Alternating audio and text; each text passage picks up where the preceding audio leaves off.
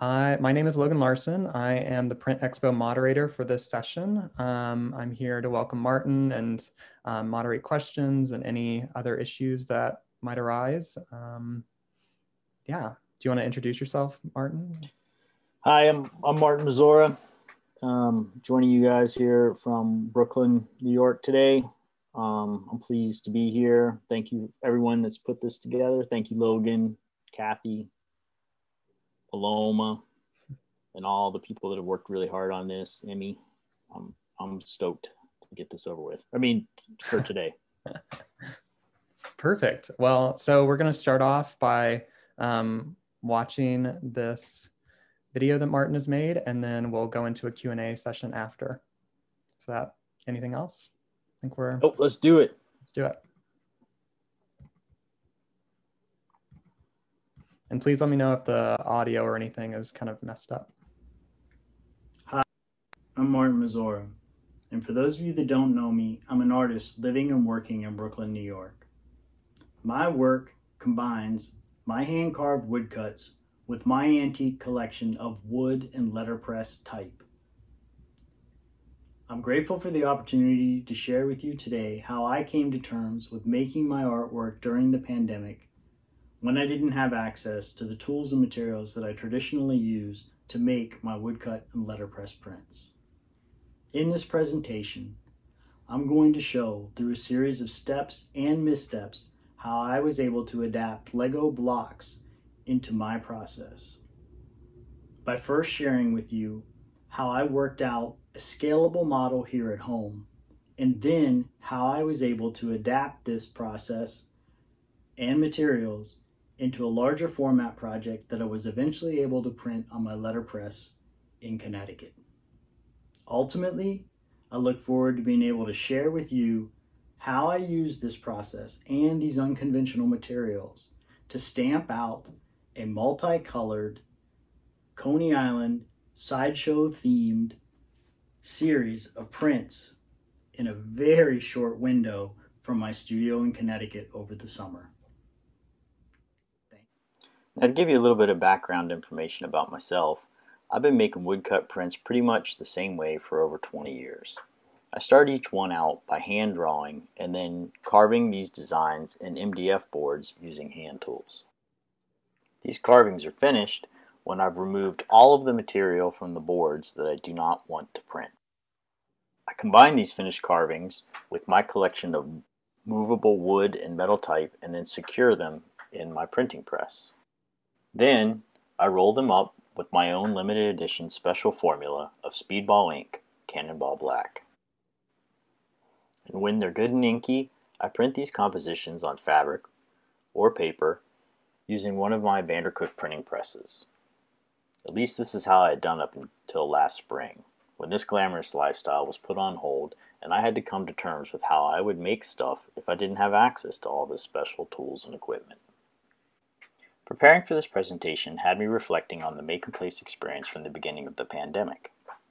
This is a view of my home office print shop in Brooklyn. It's a bit smaller than 8 by 10 feet. While hanging out in here last spring, I came across the process of printing Legos like woodcuts while looking for a way to share the experience of working with movable letterpress type with students that could not access a print shop or consumable materials due to the COVID-19 restrictions and the pivot to online learning. One of the things that I knew to be true from working with the limitations of movable type is that a collection of modules that are designed to be used interchangeably have innumerable creative possibilities.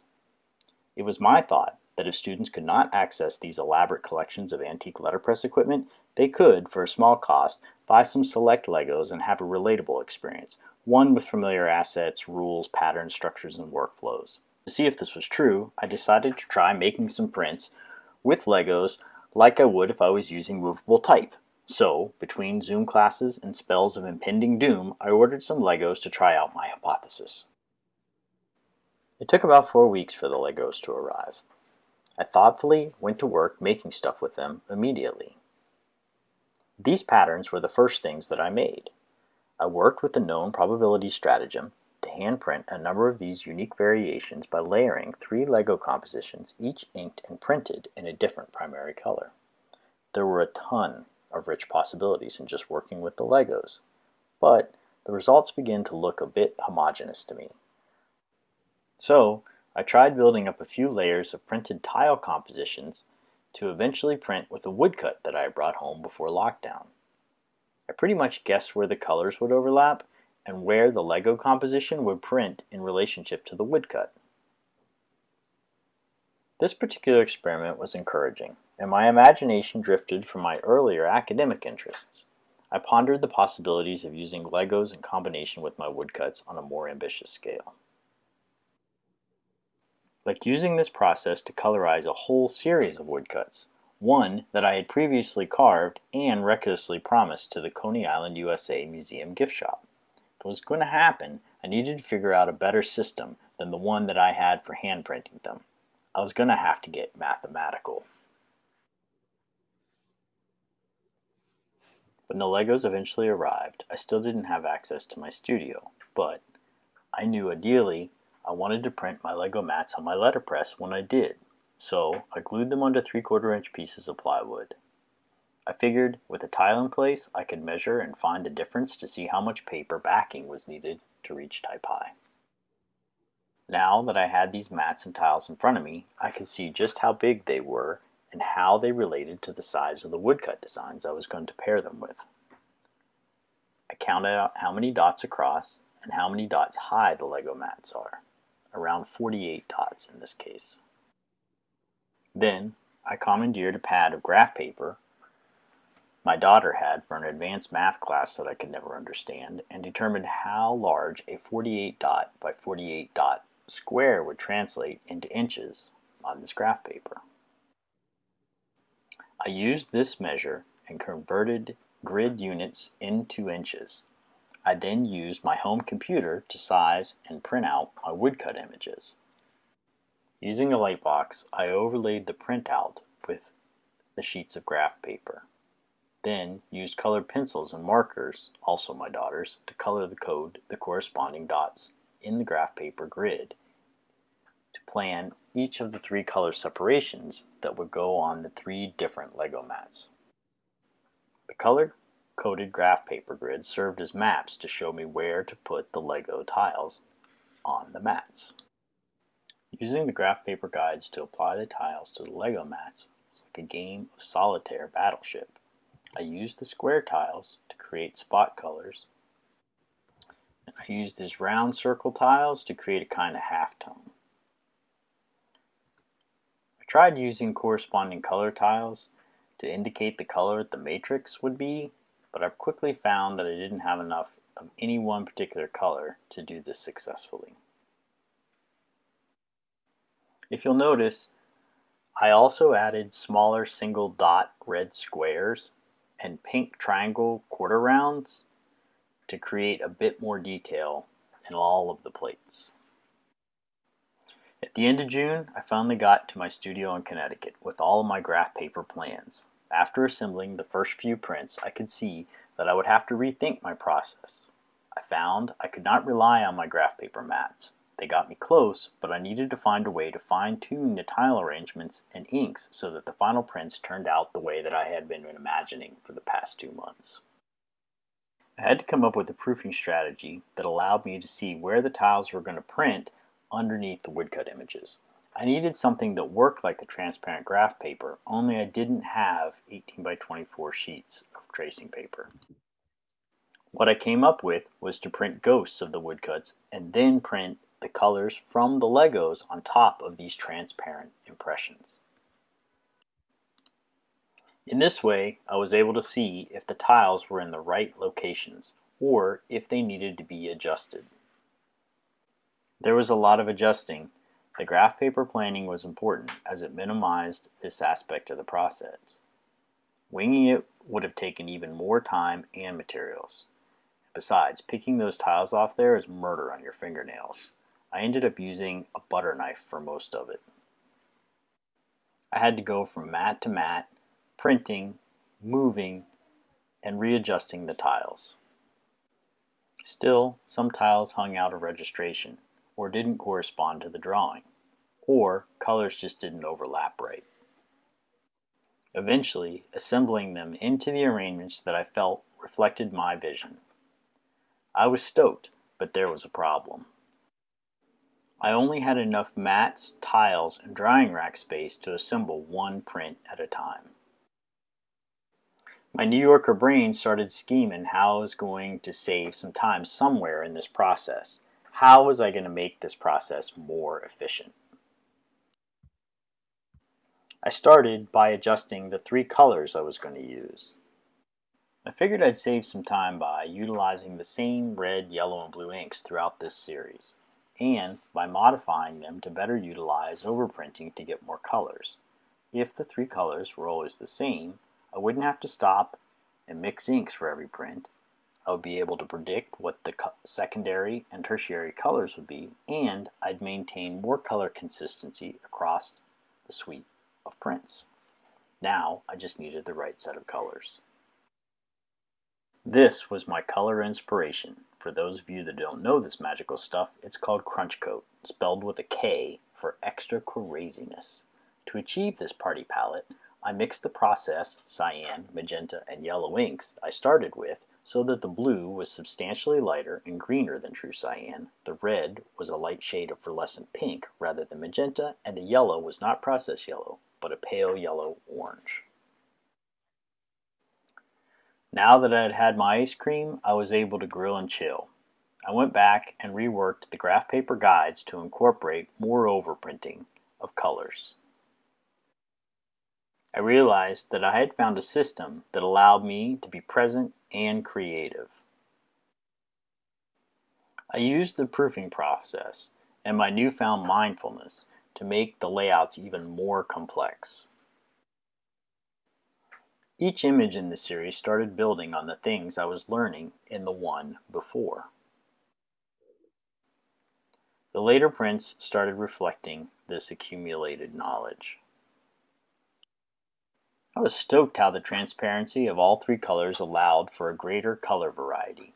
The primary colors now had a strong graphic relationship with the overlapping colors, and I was excited to see the colors and how they would look with the black keyline woodcuts on top of them. This was my view while printing all of the wood type. I was able to save some time while edition printing because I was able to print the black woodcut keyline as well as the letterpress copy on several editions a day without having to clean the press. To finish all 6 prints in this series took about 4 or 5 weeks of being in the studio every day. I got in pretty good rhythm of proofing the Lego mats for a couple of days, then edition printing, and while these prints were drying, proofing the Lego mats again. Now that I've shown you how I made these prints, I would like to share a bit about my inspiration and motivation behind choosing these woodcut images at this particular time.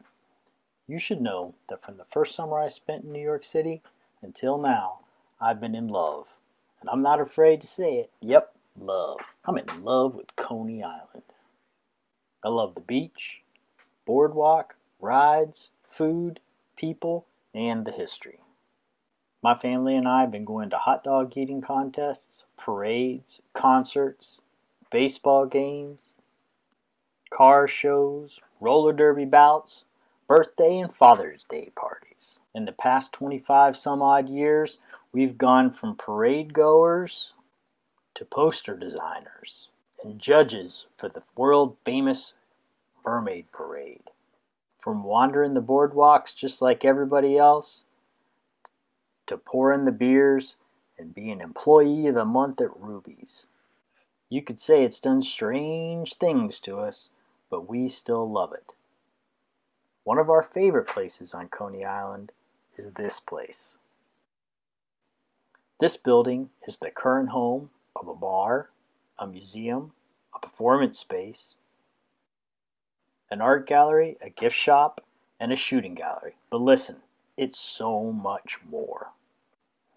It is the home of Coney Island, USA, a non-for-profit that hosts, in addition to a ton of oddball arts programming, the world-famous Mermaid Parade, burlesque at the beach, the Congress of Curious People, the Coney Island Film Festival, and Sideshow at the seashore.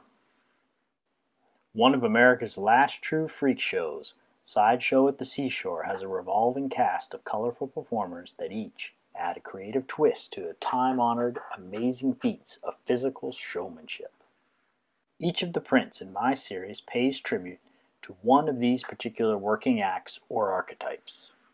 In each case, I've taken the liberty to create my own stage persona. For example, this is Sword Swallower Heather Holiday, and this is my print of Sword Swallower Vinakava Vendetta.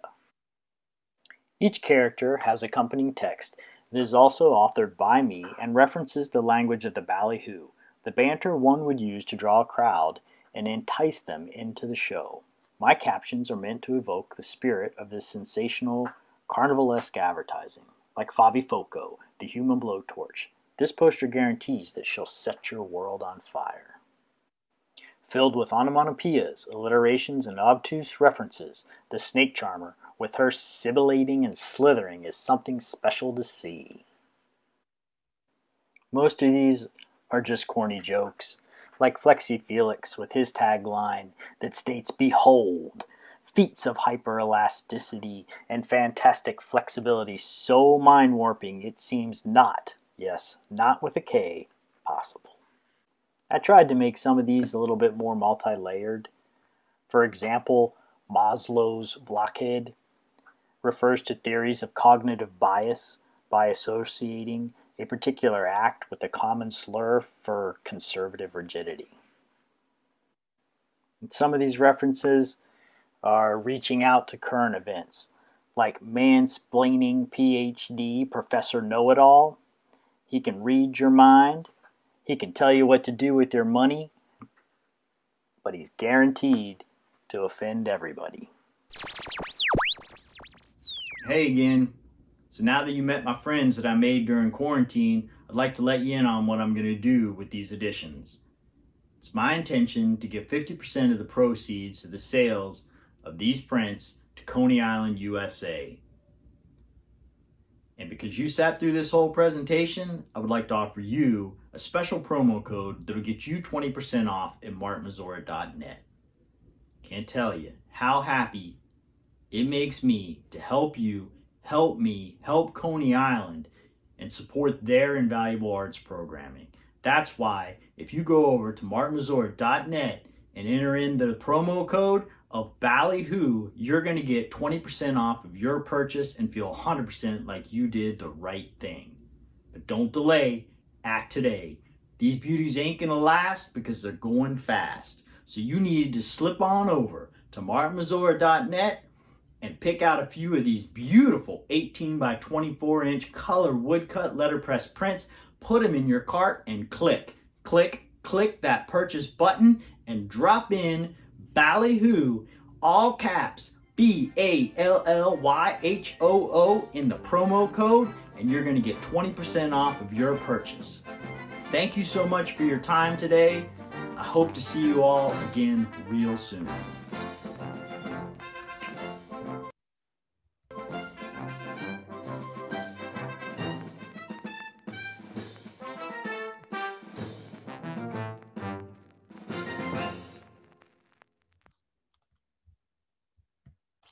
Amazing.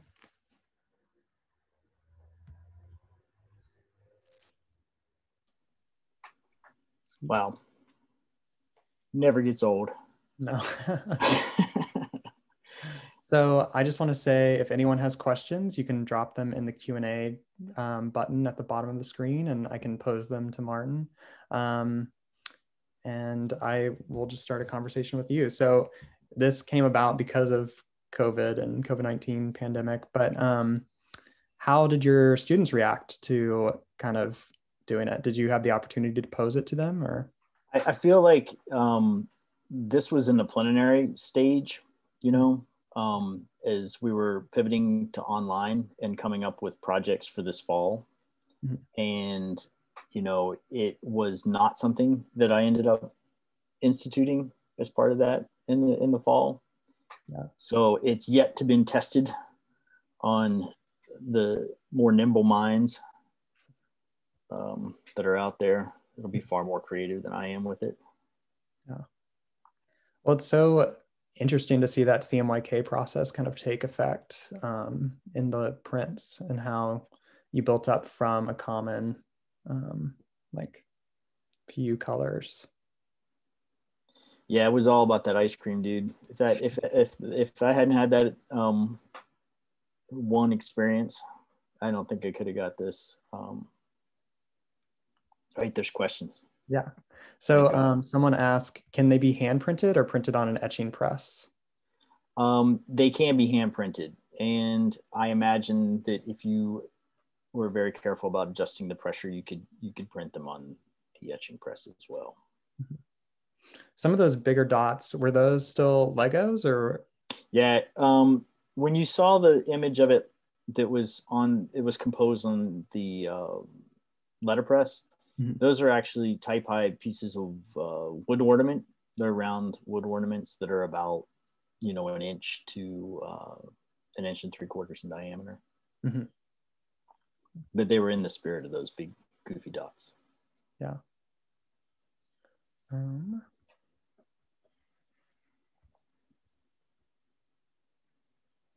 What did the organization and the performers think of the work? Were they stunned? The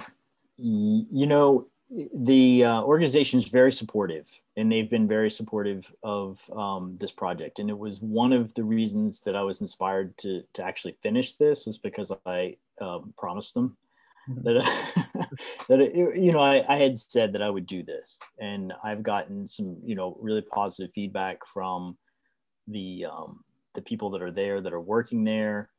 Lori Lieber provided me with the photographs of Coney Island, and that are promotional photographs, and of the space that's there, and of the Mermaid Parade, and some of the photographs were my own from the hot dog eating contests and stuff like that. But yeah, I've had a lot of support from them. Yeah. We have some questions about, so Frankie says, were the Legos actually used on the press? And if so, where did you find the Legos to suit the size for 18 by 24? Yeah. So you have to do some scrounging on the Lego website to find that stuff. They have a particular element on there called Pick a Brick. I remember that from my Lego days. Yeah. Okay, cool. So you're a Lego maniac. Back in the day. I remember back in the day. Yeah. That's where you find it. You did? Nice. Yeah. Back in the day. Yeah. And I remember they had the option to they used to have a online system that you could make the thing that you wanted to make in their Lego create site. Damn. And then you could order everything and make it yourself. Order everything after you did it, after you put it together. Wow. Yeah, that's how I got it. And you have to do some searching around to do it, but it makes it worthwhile. Mm-hmm. Someone is asking, was it difficult to ink up the Lego blocks? No. I mean, you get a lot of artifacting if you're not very careful. You get the little dots will pick up and stuff like that. There's a lot of charm that comes from hand printing them. Mm-hmm. And they, as you can see behind me, they don't necessarily always print really full because there's a cavity behind them. They're hollow behind them. And so it doesn't necessarily always meet or kiss the paper. Also, that the paper that I was using was rag paper, which absorbed a lot of it more easily. Mm-hmm. The proofs and stuff like that I just did on drawing paper, Yeah. So it just depends on the substrate, but they ink up okay. Yeah. And they survived the pressure. Was there any change over time? Yeah, no, I mean, for whatever, for the letterpress heads out there, I mean, that kiss of the paper to form is you can adjust that with sheets of paper and stuff like that. And I found that, what really destroys them is tearing them off there because, I was trying to get all this done in a short amount of time. So I'm flailing at these things, clawing at them, trying to get them off. And you have to spend a lot of time putting them on and off. But that was part of the mindfulness of this whole thing, was to be able to be present in that moment and have that task that was familiar. I mean, you know, you were talking about your experience with Legos. Everybody, not everybody, but it's like sometimes it's like a common source point for people. Right. So you could enter into it with that, and you could be present in that way and just and work on it in that way. Someone asked, Jenny asked, it seems like the Lego technique loosened up your way of working. Do you think you'll bring that back to your more traditional and perfect color layering, or do you think you'll be a neurotic printmaker still? Yeah, probably. No, I do think that there was a lot more of that ability to just kind of be there, be present in that moment. And I think that that's something that this whole experience has really, you know, changed for me. So yet to be seen, but let's hope so, you know? Oh. Well, Emerson asked a similar question. If you're interested in continuing to explore this process and how you would modify it / use it in the future, I feel like you came to modify it a lot when you finally got back into the studio, but is there things that you want to like continue trying out with it? Or I think that, you know, I think that being able to develop and work with it a little bit more fluidly would be nice, you know. You know, people have made suggestions about putting textures on the tiles and doing stuff like that. You know, the way that I work is I usually draft and carve and then respond to it, you know, and so it's yet to be seen.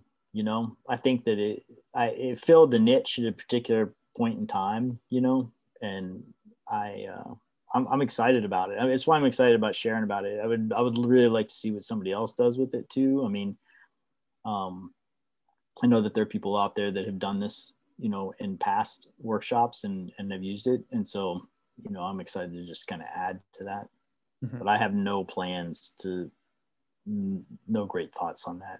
Yeah. Sorry. just a Lego printer. Yeah. Yeah. I hope so.